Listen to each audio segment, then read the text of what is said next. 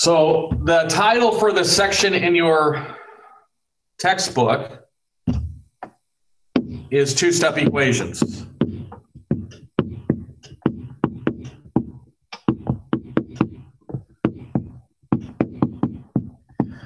So what I'm going to do is I'm not only going to talk about two-step equations, I'm going to go all the way through with multi-step equations. Okay, and we're going to come up with a general set of rules for basically solving any single variable equation.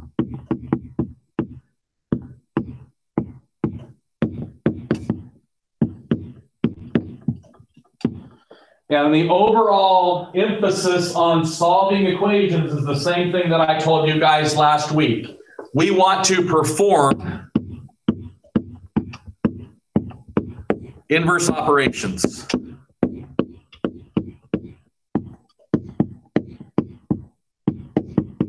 Basically, what I want to do is I want to undo what is being done to x.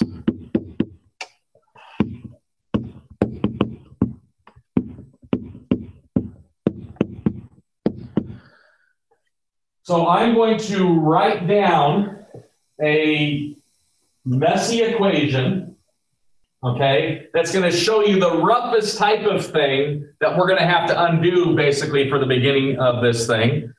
And I'm going to show you, following order of operations, what it means to do the thing to x, and we're going to figure out how to undo it, and then we're going to basically come up with some steps.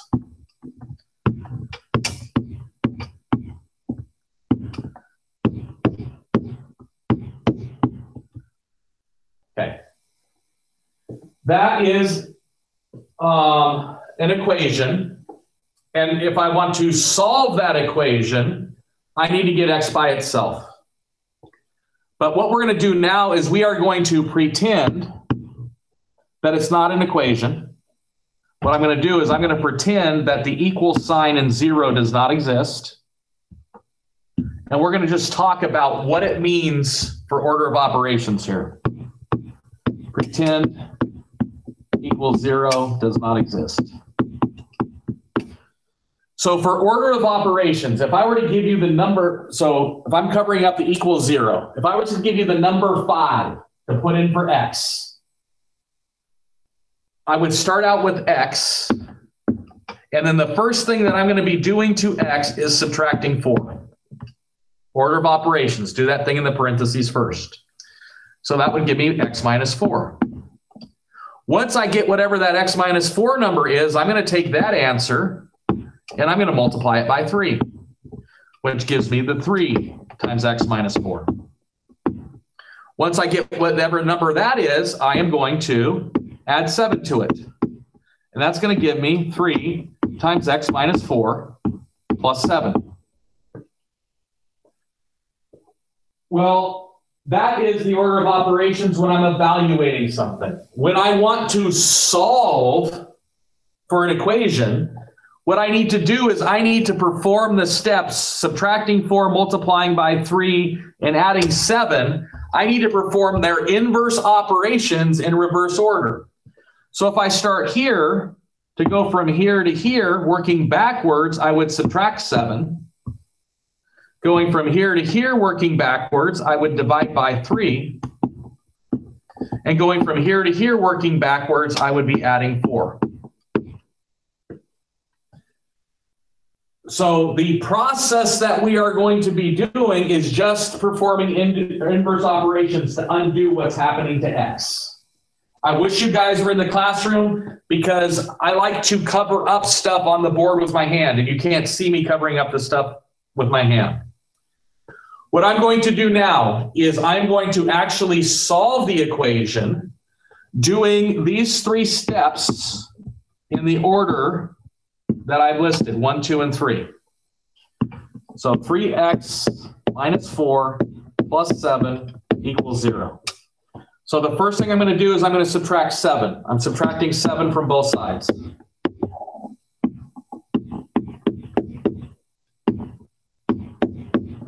The next thing I'm going to do is I'm going to divide both sides by 3.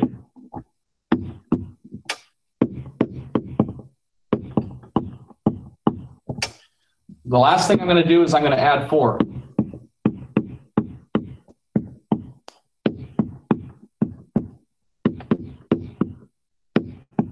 With the exception of the fraction stuff that I didn't talk about, all I did was do the inverse operations to undo things. So that's the overall idea of what we're going to be doing for the next few class days. So what I'm going to do is I'm going to come up with a list of steps that you should consider. There is no one way to do every single problem, but I'm going to come up with a list of steps that you should consider most of the time in order. Okay? So the first thing I want to talk about that we want to do is we want to distribute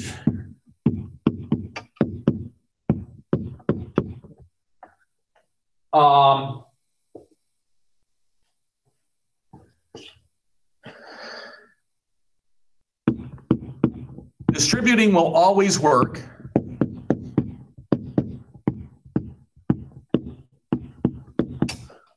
But it may not be the most efficient. I'm going to go back to the previous page and talk what I mean about this. I'm going to rewrite the equation. 3 times x minus 4 plus 7 equals 0.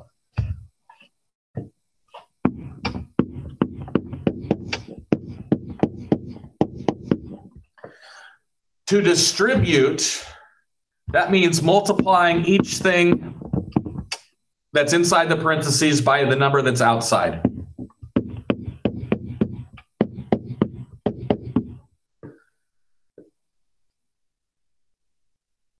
Did I do the work wrong? I did do the work wrong over here. This was a minus 7/3. You dropped the negative. Yeah, that should have been a minus, and that should have been a 5/3.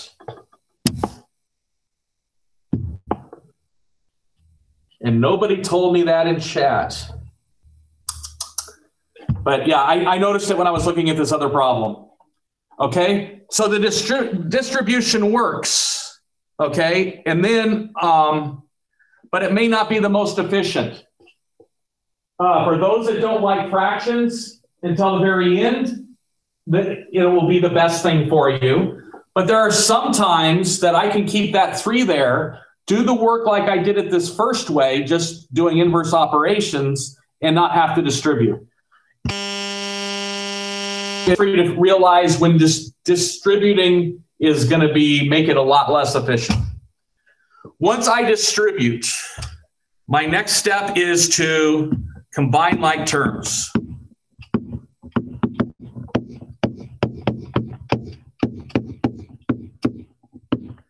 And what do I mean by like terms? Like terms have the same variables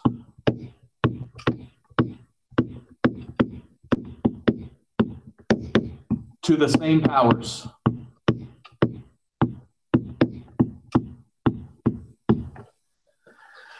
Okay, for example, x, 3x, 17 million x are like terms. 17ab, 13ab, and negative 16ab are like terms. So these are yes. This is yes. 4x squared, negative 10x squared are like terms. But 4x squared and negative 5x are not like terms because the x's are not to the same power. So the things I'm going to combine for like terms in this equation is I'm going to combine these two things. So negative 12 plus 7 is negative 5. I'm going to write that back in green.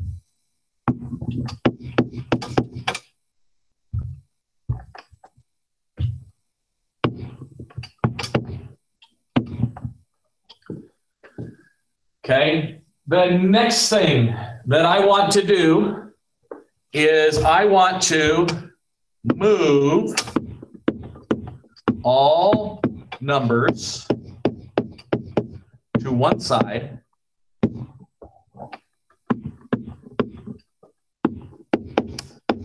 and all, I'm going to call it x's, to the other side. This step is only with addition or subtraction. Okay, this equation that I wanted to solve, I only have all my x's are already on one side, so I don't have to move anything. But I need to move that 5 to the other side. Okay, and I'm going to put this constant numbers. So that -5, I need to move it to the other side. Well, I'm going to move it by adding or subtracting. Well, to undo subtracting 5, I'm going to add 5 to both sides. So I have 3x minus 5 equals 0. I add 5, and I get 3x equals 5. And my last step here, I'm going to go back to this slide, this previous slide. I want to, for the last step, I want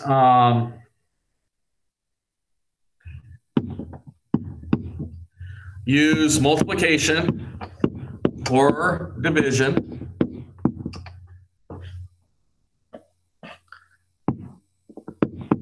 to get a 1 in front of the x.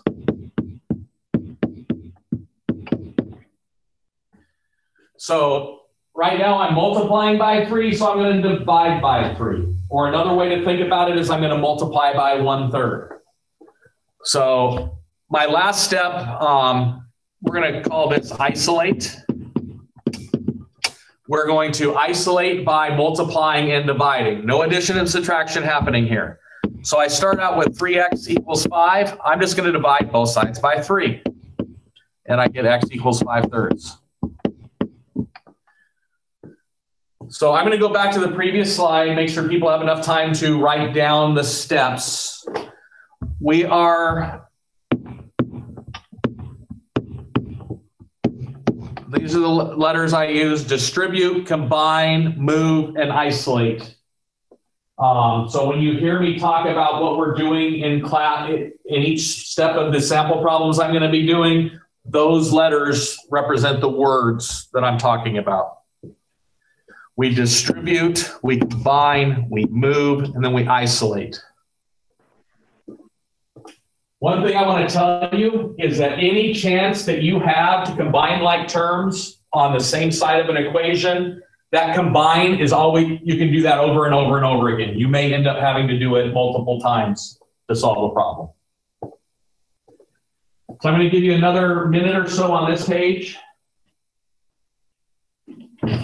Good job there, Gracie. Thank you. So I will not see you at the library.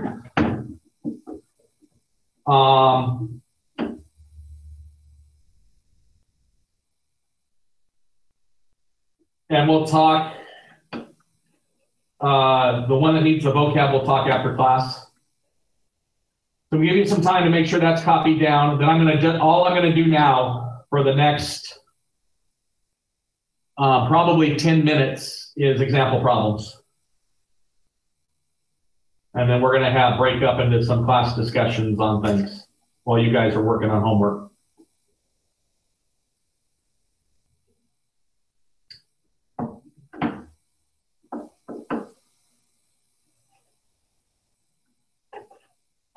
Close that tab, see some bodies.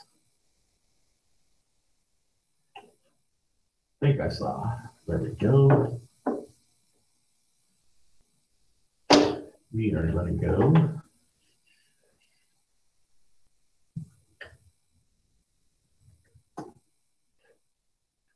And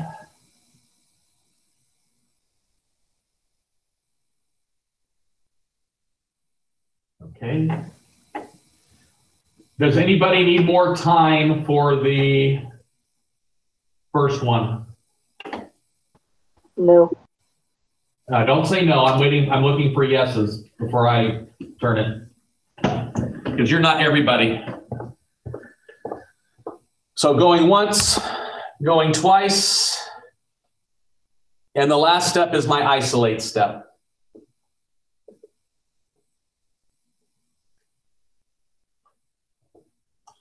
Give a few more seconds here, and then I'm just burning through examples.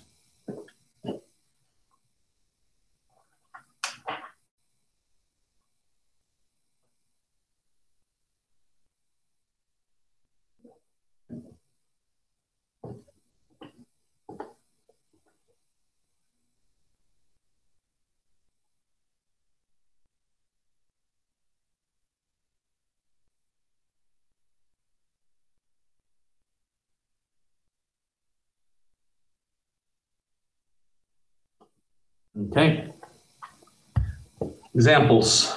I'm going to start off fairly easy, and then they're going to pick up in funness.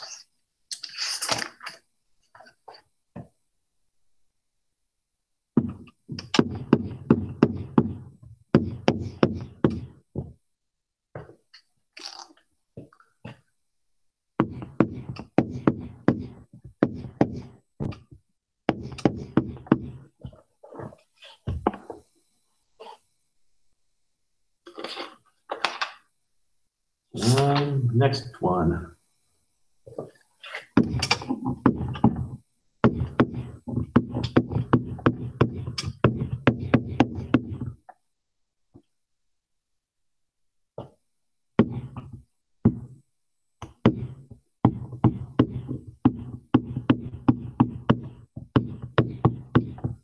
So those are the first four before I get into anything really messy.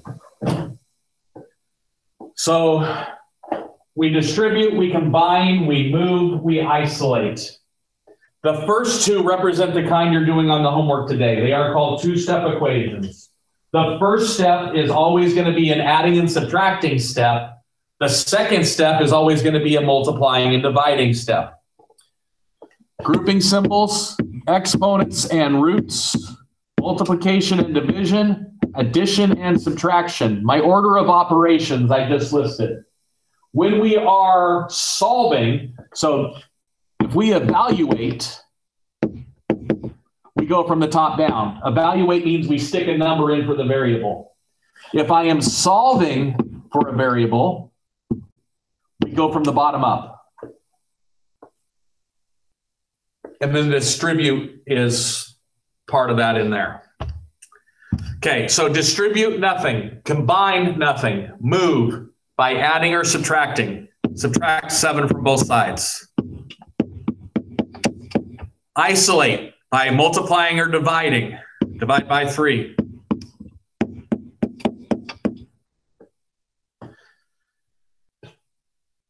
What I just showed you is halfway in between the maximum amount of work that's required and the minimum amount of work that's required.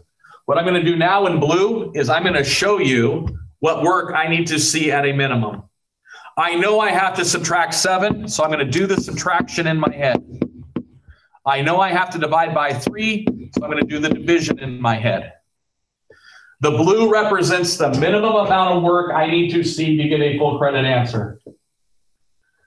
If you need to show the subtraction and the division, go ahead and do that. That is a tool for you that I am not going to require for these homework assignments moving forward. The last homework assignment, you actually had to tell me which mathematical properties you needed for those. Okay, so that's the minimal amount of work. I am going to continue showing you probably for the next week or so what I'm doing to both sides as well as speaking the words. But by December, I will speak the words and be giving you this blue stuff for your answers. Okay, we're trying to build our mathematical skills up. Second equation. No distribution. No combining like terms. I need to move by adding or subtracting. I am going to move by subtracting the 13, which is 4 equals W over 5. I'm going to isolate that W by multiplying or dividing. Right now I'm dividing by 5, so I am going to multiply by 5. And if I multiply that side by 5, I get that one. That tells me W is 20.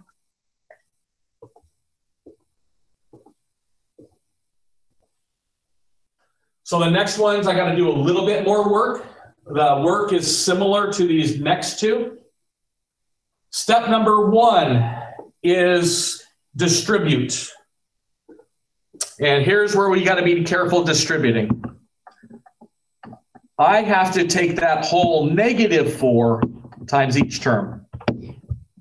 Okay. A lot of students at the middle school and Algebra 1 level, when they go to distribute there, they forget that that -4 applies to everything. So they'll write the negative sign down, but then they'll write 4x, and then they'll write the -12, which is going to be wrong. So when I distribute, I copy everything I did not distribute. And then I do my distribution work. -4 times x is -4x. -4 times a -3 is a +12. Then I combine like terms. The like terms I have are my x's. 5x minus 4x is 1x. Then I move all my letters to one side, all my numbers to the other side. I'm going to move my numbers by subtracting 12. And I get x equals 5. And in this case, there was no number left for me to multiply or divide by. The way you can check your answer is plugging these numbers back into the equation. 5 minus 3 is 2. Okay? 5 times 5 is 25. Now I've got 25 minus 4 times 2. That's 8. 25 minus 8. That's 17. Does 17 equal 17? Yes, it does. So there is a way to check to see if you did get your correct answer. Next one before I give us some fractions. Distribute. I'm multiplying every term by a +3. I copy what I did not distribute. And I go +3 times x is a +3x. A +3 times a +4 is a +12. I combine like terms. The 2x and the 3x combine, that gives me 5x plus 12 equals 27. I move the 12 over by subtracting. It tells me 5x is 15. I isolate the x by dividing by 5, and I get x equals 3.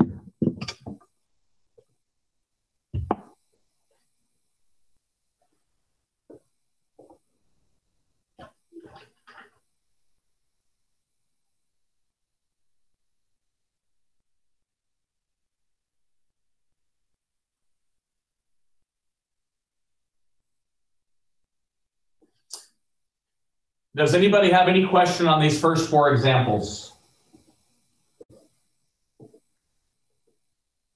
The next one I'm going to do is one where you can distribute right off the bat, but it doesn't make sense to distribute right off the bat. I'm going to do it 2 different ways. I'm going to do it the distribution way, then I'm going to do it, Mr. Taylor actually thinks and looks at the problem before he does, a pure step-by-step process, so he can do it easier. And the equation I want to solve is, we're going to do this one in red. I'm going to do 3/2 3x plus 5 is equal to -24. Again, I'm going to do it twice. I'm going to do 3/2. 3x plus 5 is equal to -24. First way I'm going to do is for those of you that if I write down distribute, combine, move, and isolate, and that's the only way you can do it, this is what you're going to get. I'm trying to teach you reasoning with this problem. If I multiply this across to these two terms, I get 9x over 2 plus 15 halves. Distribute step went fine. Next thing I need to do is I need to move. There is no combining like terms. Next thing I need to move is the 15 halves. I'm going to do that by subtracting 15 halves.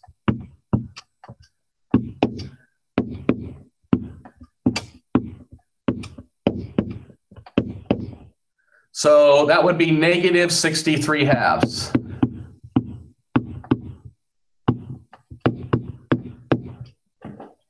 And then my last step is to multiply or divide to get rid of the number in front of the x.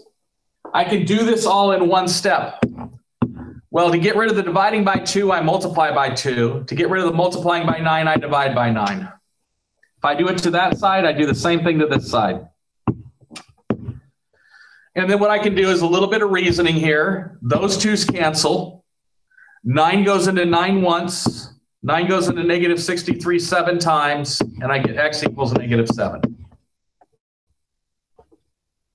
Two things there. One, I was dealing with fractions throughout the entire problem. And two, a lot of you are still at the point where you would have done negative 126/18, and you would have forced yourself to go to a calculator to figure out what that is, instead of being able to simplify before you multiply your fractions together.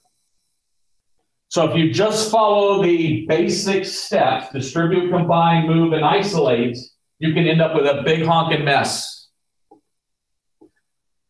Here's what I realize. And the reason why I'm not going to distribute is I see this 2 down here. If I were to distribute, this is an odd number, and this is an odd number. I know I am guaranteed to end up with fractions at this point if I'm going to distribute. So I'm going to get rid of this. Anytime I have a pure multiplication problem, I've got this times this whole thing, I can get rid of one of those terms by the multiplication step. So what I'm going to do is I'm going to get rid of that 3 halves by multiplying by 2/3. I don't need the parentheses anymore.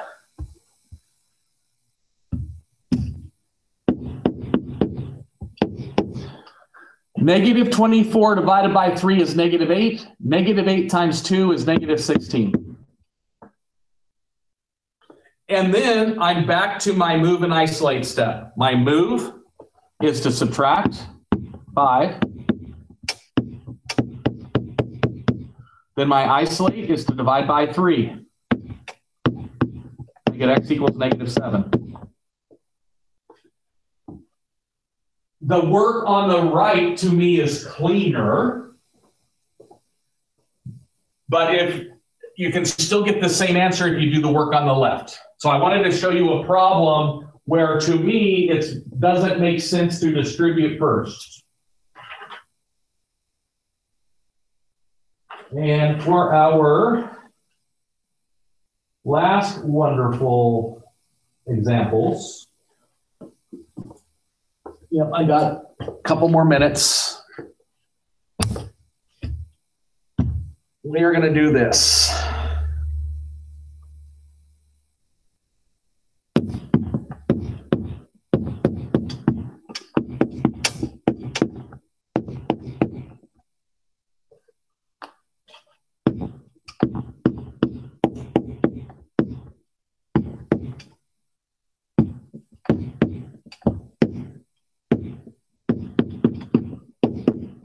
These are my last 2 problems.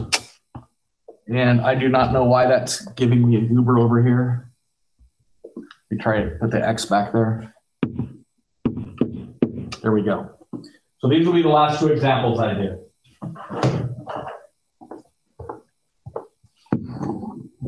I distribute on the left, nothing to distribute. Combining, there's nothing to combine. I can't combine because I don't have on the same side of the equation, I don't have any like terms. So they have to be on the same side to combine. My next step is the move step. The move step says to move all of the letters to one side, all of the constant terms to the other. So I'm going to make a little quick note here. Move the letters to the side with most of them, with the greatest quantity.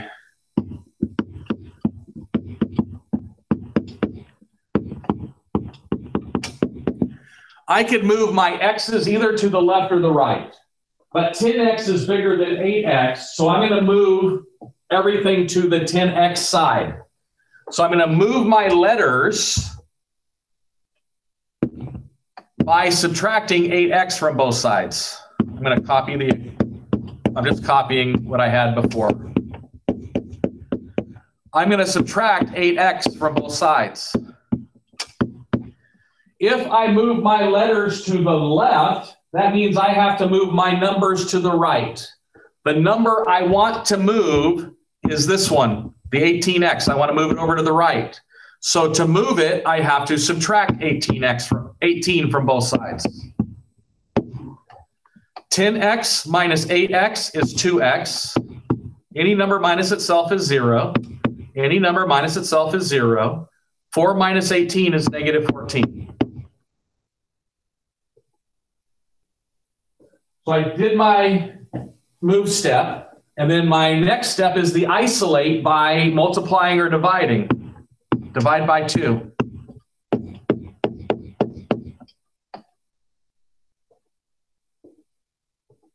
So on the move step, you want to move the letters to the side that's got the most of them.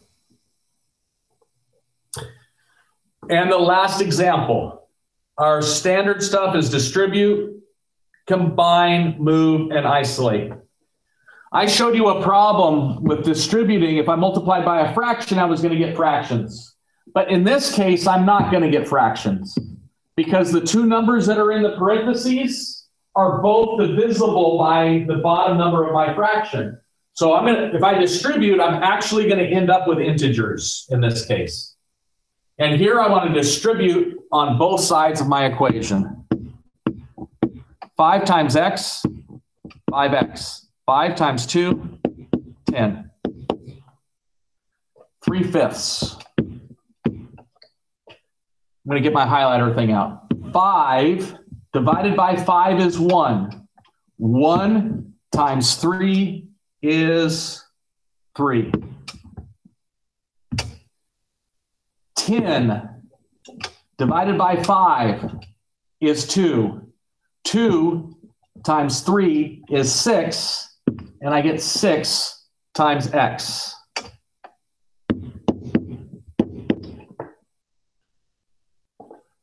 Are there any questions on the distribution of the 3/5? If so, put that in chat and I'll write it all out.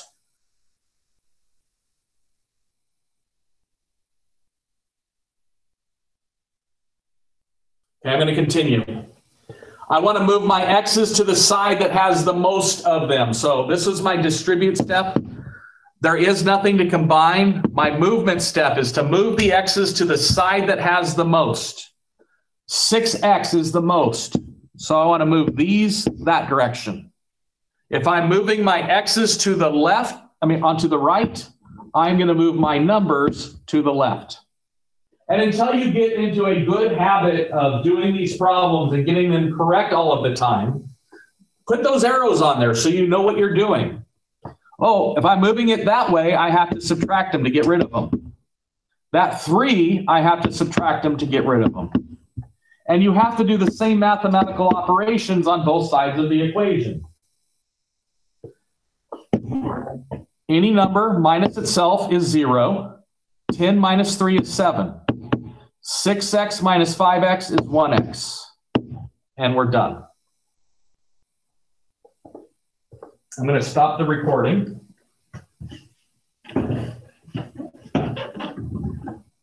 Don't click leave call.